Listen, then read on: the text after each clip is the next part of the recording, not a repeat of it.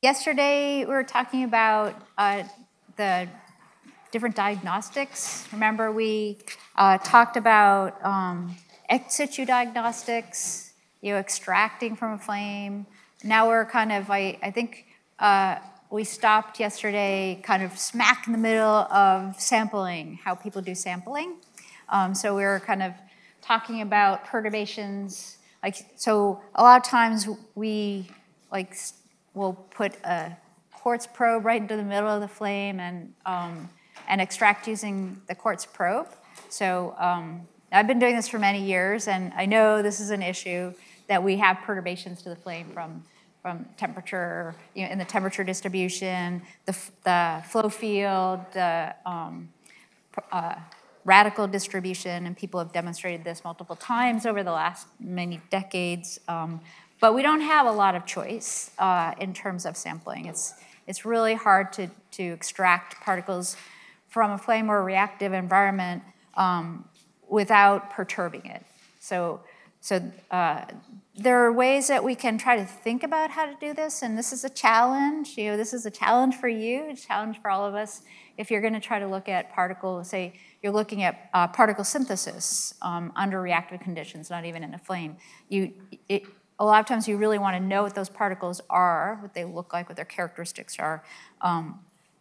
But if you're going to perturb the chemistry around your sampling, then you're maybe not going to get the most realistic example of what your particles really are at the time and you want to see them in your flow. So, and this is another example of, I'm not sure, maybe this is, so this, you may have seen this, I think I showed this on the first day, this extraction and then looking at the different particles. I think there are different explanations for these data. This is a mass spectrum of that experiment I showed also yesterday. I think I showed this experiment 2 times where they extract the full particles and then saw these really high masses in this kind of bumpy distribution, and maybe those are aggregated particles because they're ionizing the full particle and then getting their mass spectrum. But it's also possible that when they use their probe, inside their probe, they're actually getting some kind of condensation. Some of this may be happening in their probe. So that's a question, and that's a question that I often have for our experiments is, what's happening inside that probe? I said yesterday, we sometimes worry about even chemistry that's going on in the probe if we're not diluting and dropping the temperature fast enough. So here's an example of where there is a probe. Once you suck the particles in the probe, so this is the SMPS results that we've looked at a couple of times actually, and you see a particle size distribution, but that peak to the left they think is something that happens inside the probe. You're generating particles inside your probe. So I think that this is something we always have to think about and be careful of when we're analyzing the data. So here's, this is the extraction technique where you have the stagnation plate above the flame. We talked about this yesterday a little bit, but this is what it looks like. So here's your premixed flame, and then there's the stagnation plate or stabilization plate above that, and it has a hole in it. And then there's an open tube shape in the plate itself, and they send gas through that hole and suck up the particles into the stabilization plate or stagnation plate. And that theory is, if you know the temperature of the stagnation plate, then when you do the modeling, you can account for that. So then you know everything, and so this is a nice approach, is to actually just model your whole probe in with your experiment. So this is another way of dealing with probe effects, is to actually take the probe into account. But if you're really trying to sample what's happening at the higher temperatures, then it's really hard to do. You can't just model it if you don't know what you're actually trying to get data to validate your model. So this is but I do think this is a really nice approach. This is what the temperature distribution looks like. So you can, so you see the experimental data or the symbols, and then they go and model the temperature distribution with that stagnation plate in there. And then they change the height of that relative to the burner and do the modeling. So this is the bonus of this type of sampling. This is with the stagnation plate and looking at the effects of having the stagnation plate in there. So you actually see there's soot, so there's OH distribution. This is really important. So what you see is the radical distribution is depleted near the stagnation plate. So the chemistry you're trying to freeze and sample right at the stagnation plate or sampling region is just kind of being quenched right there. So you have to, like, if you don't know what that chemistry is and you're trying to figure out what it is, it's hard to do that when you have something that's perturbing it so much. So let's see, OH is the right, maybe I didn't label this, didn't keep the labels. Oh yeah, OH is the right-hand column. And you can see the bar chart, and you can see that near the stagnation plate, which is on the right-hand side, that the OH is dropping. Okay, yeah. And this is some more like actually drawn out results with the stagnation plate sitting at 15 millimeters, which is what it is in the figure to the left as well. So you see that the OH, when you do OH, the stagnation plate, near the stagnation plate, and that's a few millimeters, like that's a big spatial difference where you see the OH dropping right next to the stagnation plate. That's actually really significant. So that's in a premixed flame. In a diffusion flame, oftentimes people will take a metal tube and drill a hole in it, and then use that metal tube with the hole, and then they can move, because with a premixed flame, often you have kind of, homogeneous flame across most of your flame. Again, the very edges, you'll have a different distribution, but through most of your flame, it's going to be the same. So it's quasi one-dimensional with height in the flame. For diffusion flame, the soot is going to have a radial distribution between the center and the edge of the flame. It's going to vary dramatically. So so you can actually use this technique to not only move the burner up and down relative to that hole, but you can move it back and forth, so you can try to sample just individual locations of the flame. But this tube can have very large perturbations on the flame itself. So in fact, and clogging is a real problem in this technique. So when we do this experiment, we have an automatic, like if you try this, we actually have a little scrubber that every few seconds goes across like the tube. It's just automated to sweep across the tube and clean the soot that accumulates on the outside of the tube. So you can tell the tube is actually probably really perturbing the distribution inside the flame itself. And we think that this tube heats up and catalyzes reactions, especially if we have the tube anywhere close enough to the edge or near the tip of the flame where we can get some oxygen up into that tube. We get oxidation of our species that are collected in the tube. Even though we're running a very high flow of nitrogen, of cold nitrogen through that tube, we still have enough oxidation because the tube itself warms up because it's sitting in the flame warming up. And it gets really pretty darn hot. Like you can't easily touch it. It's really hot too. And then people have demonstrated that this tube also has a big impact on temperature distribution. So again, I really worry. We do these experiments, but I really worry about the results. So we've actually stopped using this technique. We recently stopped using it because we use I'm going to show you a different technique we use, but it has its own complications. So this is the technique we started to use. And we basically entrain particles in a jet of inert gas, cold inert gas.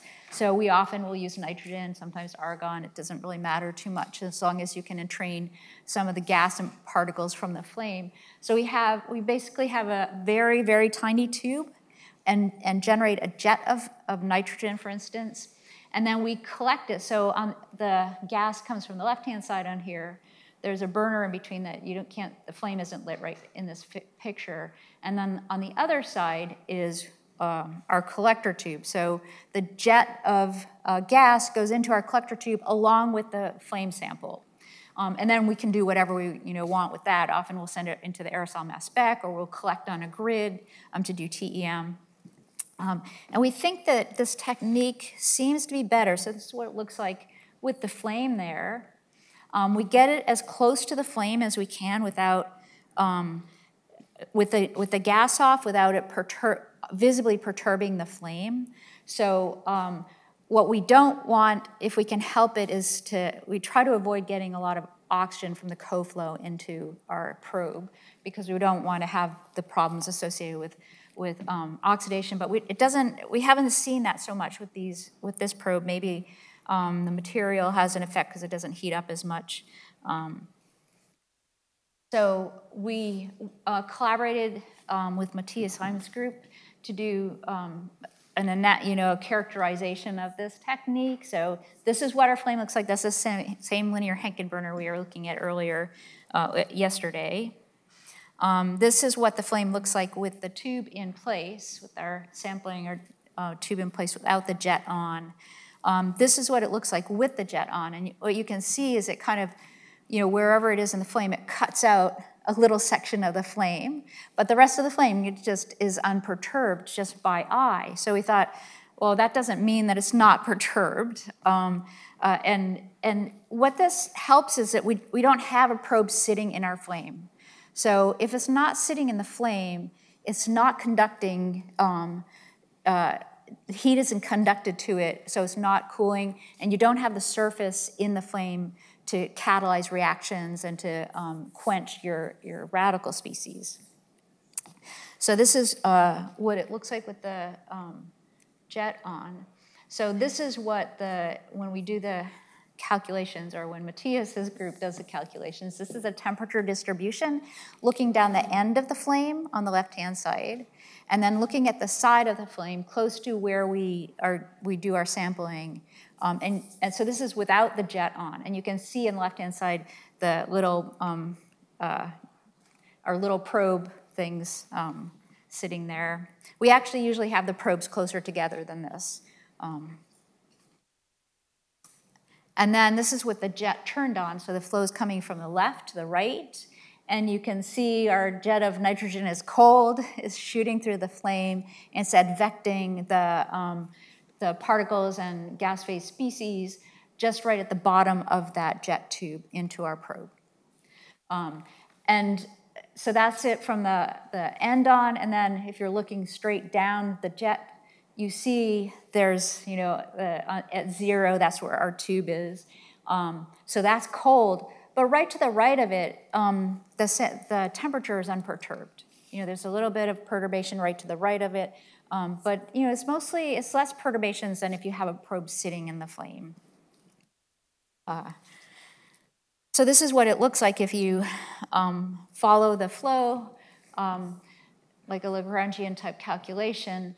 You have temperature on the left-hand side, and then residence time. So if you're following, particle mass, if you start out, at the bottom. So basically, this follows a sample coming up from the burner, and when it hits, so that if we have the probe sitting at 6 millimeters in the flame, once it gets to 6 millimeters, the temperature will drop because it's cold. Okay. So it starts to hit that nitrogen and it cools off dramatically, right, at 6 millimeters. So your particle has come up and now it's being drawn into that probe tube and it's cooler. And then if you're looking at the dilution effect, so your particles are coming up and then once you hit the jet in this for this calculation, they're immediately diluted, and here they're diluted by 50%.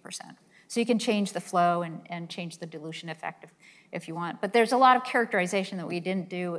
This is just kind of like a basic characterization. It was a proceedings paper, so it was one of those, hey, do you want to collaborate on this? Like, quick, get a paper in. Okay, so it has promise, but it still needs some characterization. But here are some, here's a comparison we did with TEM, where we did rapid insertion. So we had our TEM grid, injected into the flame and pulled out quickly. So these are, you saw these data yesterday, right? We have LAI and SACs showing where the particles are in our flame, right? And then on the right-hand side, we have the particle diameter of the primary particles in the aggregate assessed with SACs measurements, with our analysis using SACs. And in the green, it's TEM using the jet entrainment sampling technique, where we take those particles that are entrained into that jet and hit a TEM grid and then do TEM on it. So just like I was showing you yesterday, in the middle of the flame, we have mature soot, like our aggregates that look pretty typical, have the right fractal dimension or the typical fractal dimension for aggregates. Higher up, where we see the soot going away and the LAI and SACs, that's where we have oxidation, and the particles look like they're oxidized. They've gotten smaller. And then lower down, I think I probably didn't show all of these images yesterday, but lower down, we think we have coagulation in the sampling probe. So this is one of the areas that we need to figure out how to address, and that's probably what we need to do is better dilution, somehow to incorporate kind of maybe, instead of a straight tube, maybe a tube that goes bigger, and we inject more nitrogen or something, some way to keep the particles from crashing into each other and sticking together. And then we can compare that with TEM from the rapid insertion technique, thermophoretic sampling. So that's on the left, so the primary particle size from that is on the left, and you see that there's actually pretty good agreement for some of the heights, but in the middle we have some issues. And this is what we're seeing is even at 5 millimeters we don't see mature soot. At 7 millimeters we do, and at 8 millimeters we do, even where we think there should be oxidation. There's no coagulation at the bottom, so that's a good thing.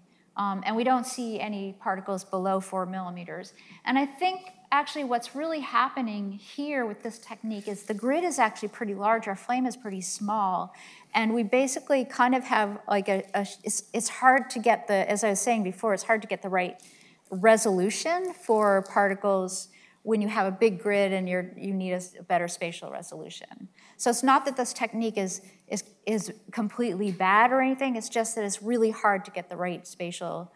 So this is relative to the center of the grid, right? And I just think that it's hard to do that with this technique, and it does perturb the flame. Especially this flame, it's not a very big flame. If you have a bigger flame, it's probably easier to do the more reliable measurements using this technique. This is definitely a standard technique that we've used a lot over time. Okay, so the conclusions for this is there are advantages. We're not sticking a probe in the flame and perturbing the radical distribution of temperature so much. We don't have services for quenching and catalytic reactions, but there's definitely room for improvement. Like especially we need to figure out how to deal with the coagulation at the lower heights in the flame. And the other issue with this technique is you notice so when you have a hole in the tube, you can actually place it, like if you want to just look at the particles that are in the center of the flame, they're going to have different, they're going to be very different from the particles at the edge. But when we send the jet through the flame, we're actually sampling the edges and the center. So we don't have that distribution. If we want to do the edge, just look at edge particles, we could move it over to the edge. But if we want to look at the center particles, it's really hard to do it with this technique. We have used it in a premix flame where we actually put the probes in the flame and shot through the flame, so it's a little bit easier because you don't have these edge effects, you don't have that distribution, radial distribution. But so that's a real drawback with this technique. Yes?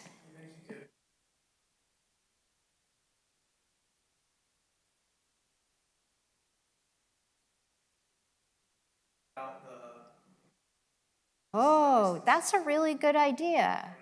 Yeah, that's a really good idea.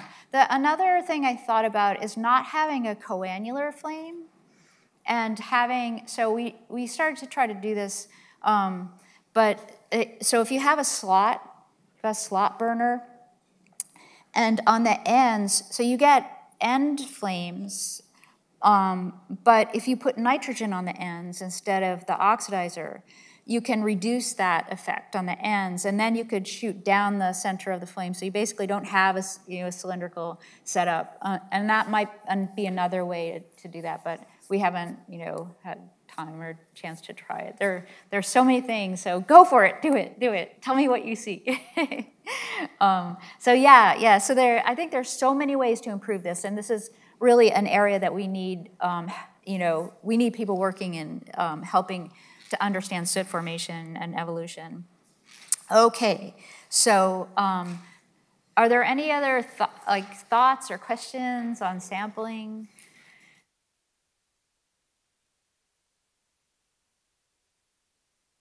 Shoot the nitrogen right up against the edge of the flame, in which the nitrogen will suck in some ambient oxygen. So how do you account for that? So the question is, how do you account for sucking in ambient oxygen from the co-flow, right, into the flame itself? So that's a really good question. And we often will actually put the probe so close to the flame that we can see it, perturb the flame. Like we'll put it all the way up. This is one of the hardest problems is getting rid of the oxygen. And you're right, this is something that we really need to work on. And so we will put it right up at the edges of the flame, but then that also perturbs the co-flow. And we don't want to perturb the co-flow. It perturbs the flow field for the co-flow, and we don't want to do that either. But I think we have so much dilution so quickly, and it is cold, so it's not in a hot tube as it's flowing down. The nitrogen itself isn't getting hot, I think it really helps that we're actually quenching it so quickly that we don't have oxidation. So far we haven't seen oxidation with this jet entrainment technique. Yeah, you're welcome. Thank you. Okay, so yes. Hi, so yeah. The aircraft industry,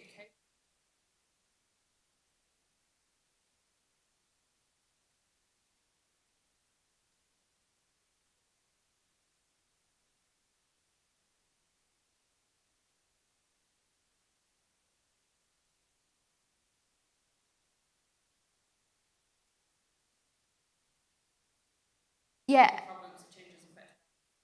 Yeah, so are you talking about the nozzles that are the sampling of the fuel injector? Oh, the soot accumulation on the fuel on the fuel injector. Yeah, I don't know of a good technique to look at that. That's a really interesting problem. And you mentioned LAI. The thing is, metal can give you LAI as well. So, your whole system can, is if you're trying to look just at the soot, is really kind of complicated to do. You might be able to look at the spectral emission if you use laser heating and look at spectral emission, because the metal and the soot will have different emissivities and different wavelength dependencies. That would be an interesting thing to try. The other issue is when you start to heat up that hot with, when you're trying to do LAI, you actually blow things apart, right? If you're hitting a surface, it's gonna really blow the soot off of your probe, right? Yeah, so that's off of your fuel tube that you're trying to look at. So that's a really difficult problem. I don't have a good answer for you. Yeah. Now I'm going to start thinking about it. That's really interesting. Yeah.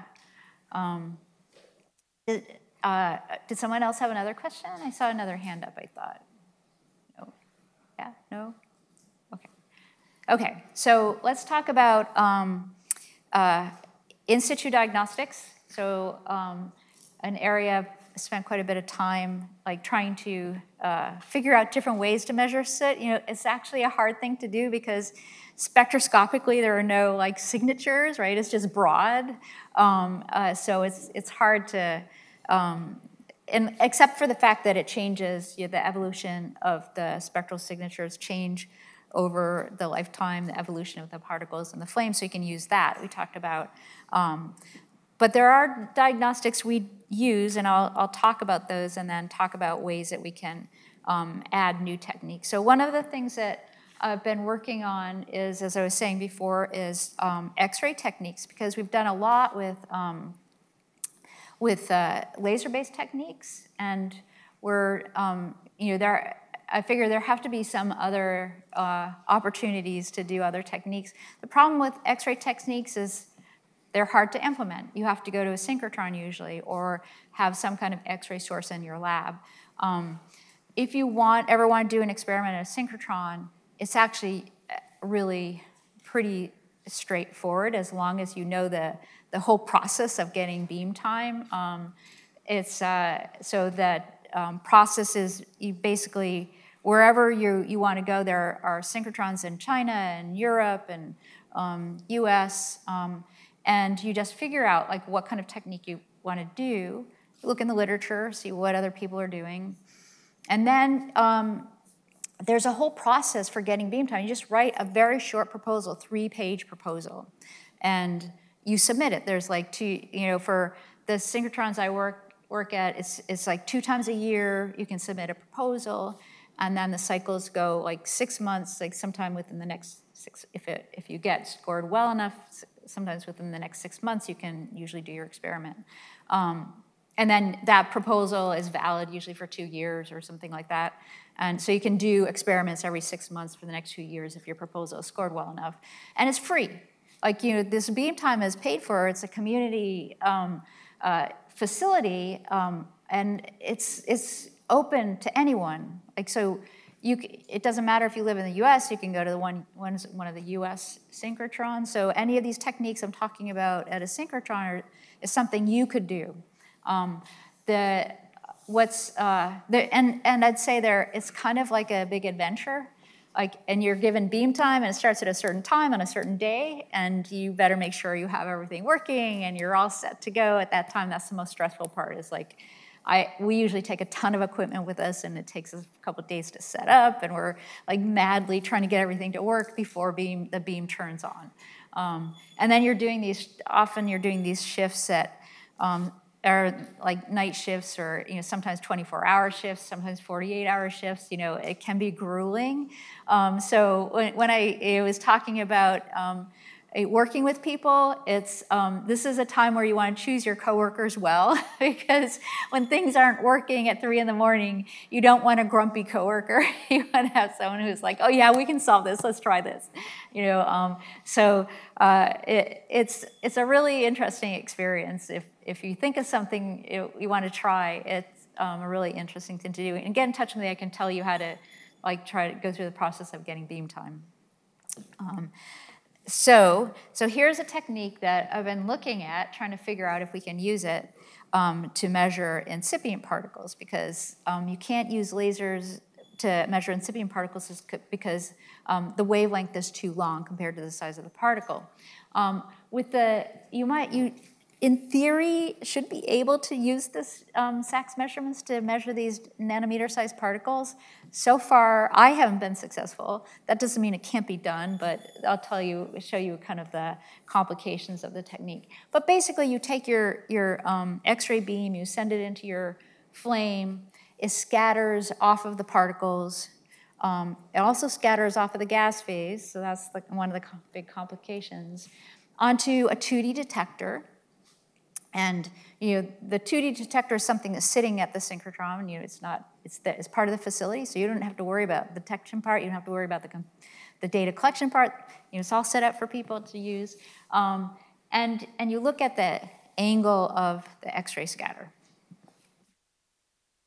So this is what you might get for signal, and on your 2D detector.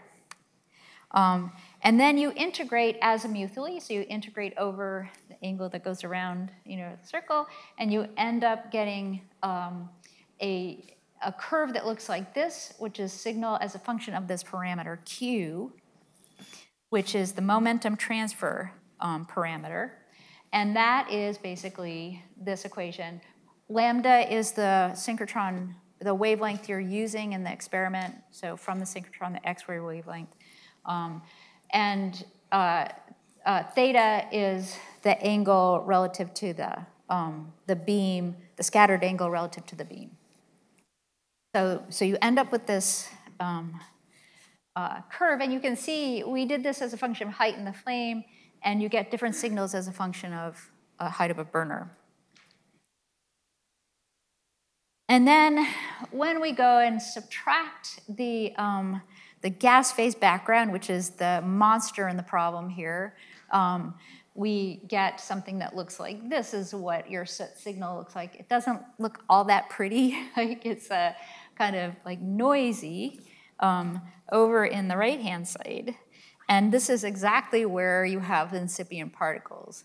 And so the problem is, when you have incipient particles, they're not that much different in size from your gas phase species. Your gas phase species are getting pretty big once you have particle inception, right? It doesn't seem like they're that big, but they're big enough to cause a problem when you go to subtract the signal from the gas phase species. When you go try to subtract that signal, you also run into the problem that different temperatures, which are different heights in the flame will have different temperatures. So you can't just take a background with no soot and with soot and subtract that background. So you have to figure out what is the temperature effect. The density of gas will change as a function of temperature, and you're scattering off different gas phase part. And also, what is the composition effect? Because you have composition is also changing as a function of height in the flame. So it's not like you can just turn off the burner, make a background measurement, turn off the flame, make a background measurement, and turn the flame back on again. You just can't do it. You have to account for the composition and temperature of the background. So that's where it gets really hard. And there are ways that we try to do that and did that for this. It took me about 3 years to figure out an approach to subtract the background for this flame. So this is what it looks like when you're running an experiment. You have like this huge tube that is your scatter, where your light scatters down that tube. The detector on this picture is on the left-hand side. The flame is that little tiny orange dot where the arrow is. It's tiny compared to the rest of the experiment. And then you're not in there with the experiment. You're actually in a control room. It's like being at NASA, and you're running this whole thing from a control room. In this experiment, you actually have a little window so you can even see if your flame is lit. In a lot of places, you don't actually have any way. Maybe there's a camera that shows your flame to make sure it's lit, and you're not flooding the hutch with your fuel and oxidizer, because that could be a disaster. Often you'll run into the beamline scientists will be a little bit nervous if you have a flame at their beamline for the very first time, because people have had issues with lighting things on fire in the different synchrotrons, and people get really, really nervous about this. You have to just keep talk them down from the cliff and say that you can handle it. Okay, so then you take that signal, you have some kind of model, and there are different types of models for looking at particles. And then you go ahead and analyze the data using the model for scattering. This is what the background signal looks like. As a function of temperature, this is just a whole bunch of different temperatures and you can see, that's no soot. That's not the part, doesn't even include soot. And then you can see now, I've broken it down so you can see the relative signals depending on where you are in the flame. But 5 millimeters, that's where we saw a lot of signal, right? Up with the LAI. That's the bottom panel on the right-hand side. You can see the soot signal is really, really low in that compared to the gas. The soot signal is in blue. the gas phase signal is in green, so the gas phase signal is higher than the soot signal in this region, right where you want to see incipient particles. So that's really the problem. And then there's like the instrument background, just random scattering from the instrument, and that's also pretty high up there in the pink and dotted line. Yeah, so it gets really kind of complicated. So then there are other techniques. So this is what you do for a SACS measurement. There's also small angle scattering, neutron scattering. So you can scatter electrons or you can scatter neutrons. In electrons, you're sensitive to electron density. With neutrons, you're sensitive to the nucleus.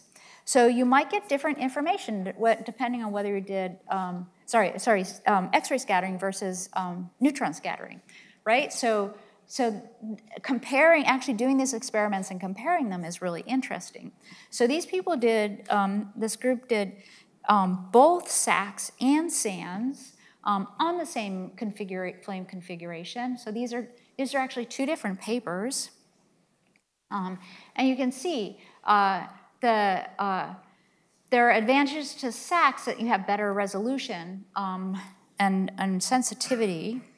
The measurements for both of them are really difficult. And the advantages of SANS, neutron scattering, is it's easier to actually figure out what the background is relative to your signal. So I feel like I want to try SANS just to figure out if we can use that measurement to understand the SACS measurements better. Okay. So that's X-ray scattering. Oh yeah, and here are the results. A comparison of the results for SACS on the left and SANS on the right. So I've pointed out 2 curves that are, and they're both as a function of radius, right? On the left-hand side is I tried to point out where the measurements were made at the same height of a burner in that same flame. And you can see that there's kind of a difference between the 2 measurements as a function of radial position. Where SACS actually sees particles a lot, like the highest density of particles is at the center, whereas SANS, there's no the signal goes to 0 at the center of the flame. So it's kind of interesting. So I really want to understand more. There's not a lot that's been done using SANS, but I think it might be a really interesting experiment to try. Yes, what's your question?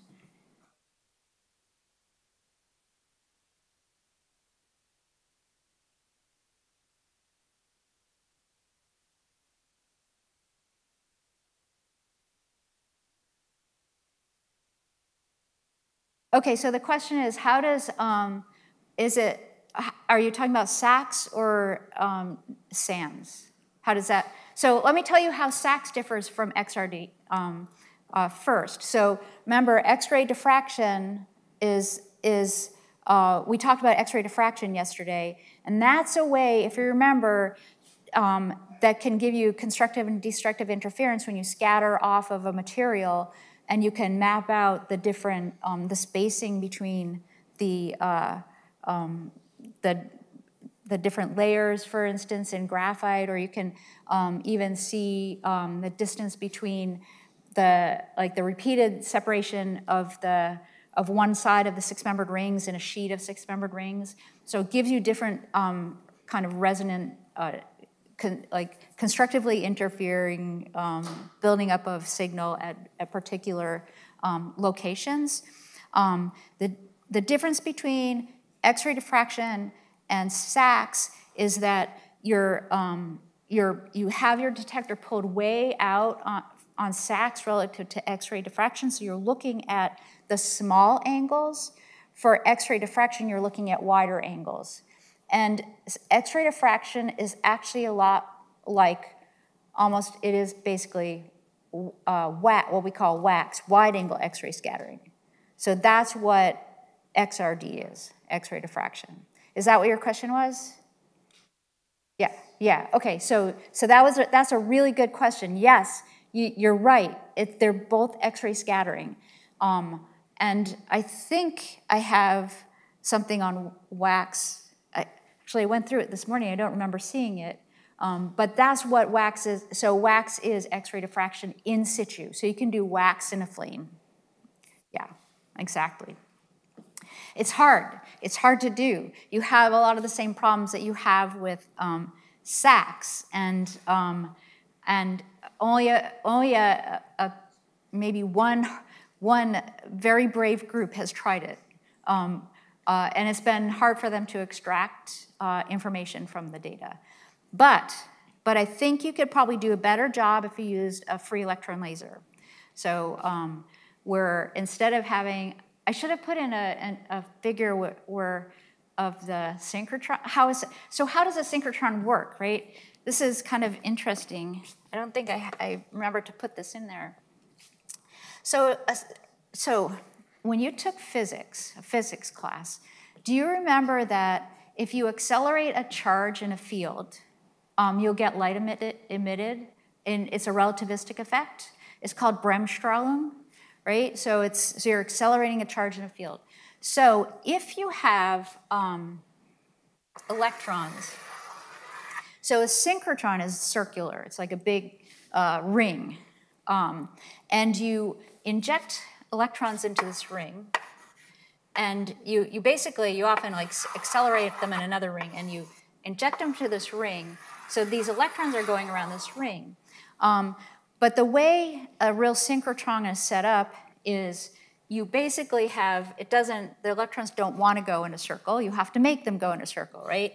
So you have these regions, that bend the trajectory. So they're basically a magnetic field that bends the trajectory.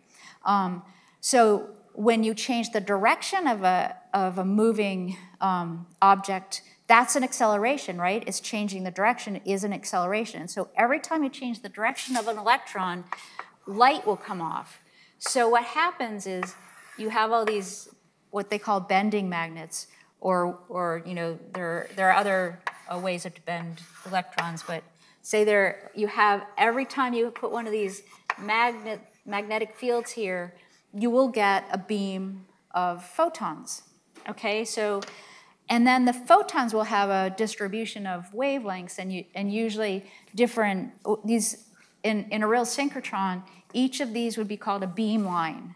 And each beam line has a different wavelength. They kind of select a different wavelength region for each beam line. And then usually they put, you know, the experimental stations over here, those are called end stations.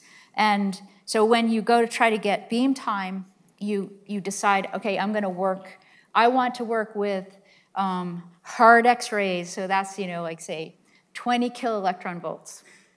Okay, and you'll go contact the person who's on that beam line, or you know, there are a lot of other photon energies that you might want to work with. So that's how a synchrotron works. With a synchrotron, then you have all these beam lines, and when it's running, there are maybe a huge number of groups that are using the synchrotron. For a free electron laser, it's kind of an interesting thing where you basically have electrons going linearly, usually down this like long, maybe two kilometer long path, and you wiggle. You have these like fields that will make the electrons wiggle, and every time they wiggle, they emit some photons. So it's like a laser with distributed feedback is what you would call it in laser science. That makes one long beam of coherent photons, where these are not coherent. A free electron laser is coherent. So that's the difference. So if you have a coherent source, you might be able to do some really interesting wax-type measurements with a free electron laser. Okay, I mean, that was an aside, but I should have added some of that into this lecture material. Anyway, so that's the difference between, so let's move on to something that you can probably do in your lab. So laser-induced incandescence is a really popular, really useful technique, and people, I think, really started using it initially when they figured out how to do this in engines, to look at soot formation in engines. And it's really sensitive to soot and not to, so what they did is they made some windows on, say, made a special experimental cylinder with a quartz cylinder wall. So they could inject a laser, or they had a laser beam coming from the bottom where they reflected it along up into the cylinder. But either way, you have light coming into your cylinder, you make a light sheet. If you're to look at just the signal of the scattering, you would be scattering off the fuel droplets plus the particles that are generated. When you use laser-induced incandescence, you only see the soot that's formed, because what has to happen is you send your laser in, it absorbs the light, it heats up and emits incandescence, and that's what you measure. So you don't get that from fuel droplets. One, they don't absorb very strongly, and two, if they absorb and heat up, they're just going to vaporize. So there are a couple of characteristics of the particle that you have to have. It has to absorb strongly, and it has to be refractory. It can go to high temperatures before it kind of breaks apart. Okay, so people use it for volume fraction measurements, for particle sizing, I'll talk about this, and then for understanding particle maturity. Okay. Yeah, so those are the characteristics. And incipient particles don't absorb strongly enough and get to high enough temperatures for you actually to be able to see them. So you only see mature particles. Okay. So this is kind of, like what a basic LAI type of signal would look like, where you have the laser profile in the red dotted, you have, we usually use something like a nanosecond type time scale. Shorter time scales, like femtoseconds, too short to have the process happen where you actually heat the particle up. So it has to absorb, and that energy that's absorbed has to be turned into thermal energy. Okay, so at low fluences, which is very often where we use this technique, or it depends on what you're trying to do. You have, during the laser, so the signal, LI signal is in blue, the solid blue line without symbols.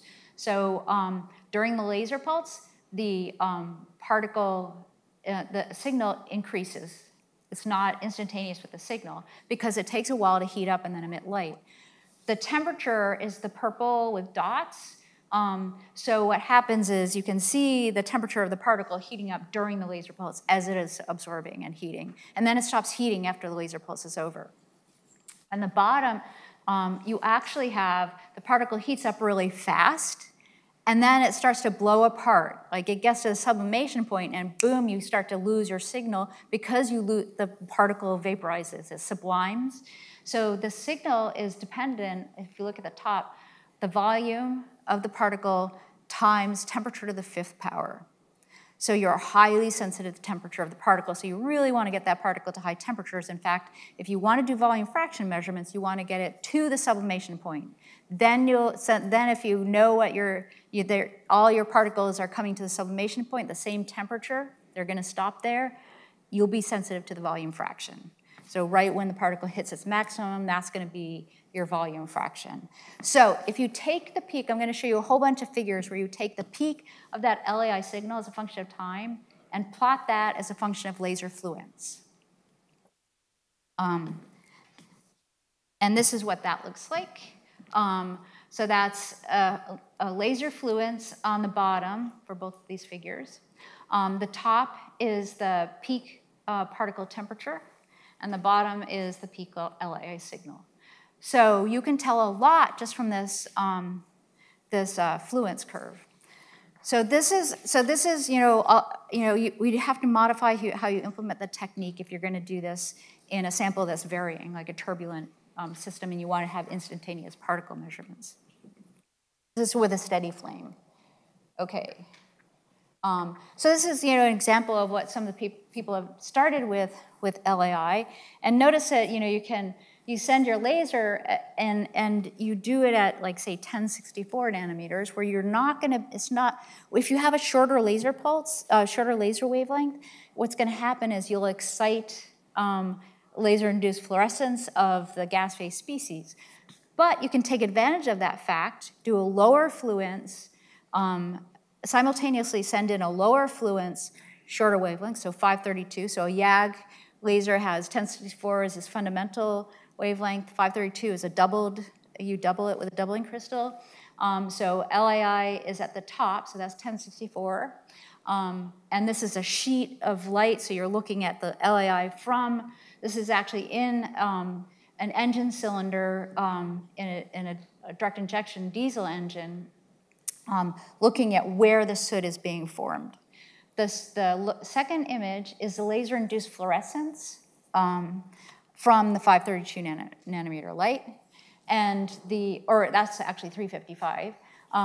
So that's, again, you do another stage of mixing and to get 355 from the YAG. And then the bottom is particle image velocimetry with a double pulse to map where particles are moving, looking at scatter from particles as they move. Okay, so that's actually really cool to be able to send laser pulses in and get all this information in an engine cylinder. This is under high pressure, yeah. Real quick question on the PIV. Are they just using the soot particles as seed, or? You know, I don't know the answer to that question. That's a really, so the question is, were they using the soot particles as a seed, or are they using usually people will put particles into the flow to image it. I actually think they weren't. I think they were putting particles into the flow, yeah. Okay, so that's LAI. So it's nice because it can be used under a lot of different conditions. This is how you would use LAI if you want to get primary particle size. Notice on the top, it's the signal as a function of time. So those are, relative to the laser pulse, it would be nanoseconds on the very left-hand side, and they've expanded the time frame all the way out. I didn't show you that in the figure I showed you as a function of time, but if you wait long enough, the particles are actually going to be conductively cool. So that's why the signal is going away. They're actually cooling. And in this experiment, what they did is look at different heights above the burner and then looked at the time trace for the LAI, and then they used a model that did a good job of conductive cooling, because conductive cooling is going to be dependent on the surface to volume ratio, and you have a model that basically solves the energy balance and mass balance equations for soot once you heat it up with the laser, and you can back out primary particle size. So that's what they did here. So as you increase in particle size, the conductive cooling will be slower, right? And the smaller particles will cool faster. Okay, so that's there's a drawback in that you have to have a really good model, energy balance model, to do this. There is another drawback I'll introduce probably after the break. But people use this technique a lot to measure particle size in situ without having to extract from the flame. This is another technique. It's just elastic scatter, but you can get a lot of information from scattering, like multi-angle, wide-angle scattering. These are 2D images, though. Just from looking at scatter, you can get primary particle size here. They've gotten soot volume fraction from the scatter. They have an estimate for the radius of gyration, so how big that aggregate is. And then using all that information, then you can back out what the number of primary particles is in your sample. So what's nice, I'd say, the biggest advantage of using these scattering techniques is you get aggregate size. It's a nice technique for getting aggregate size in your lab without having to go to a synchrotron. Yeah, so we should take a break now. And we'll reconvene in 15 minutes.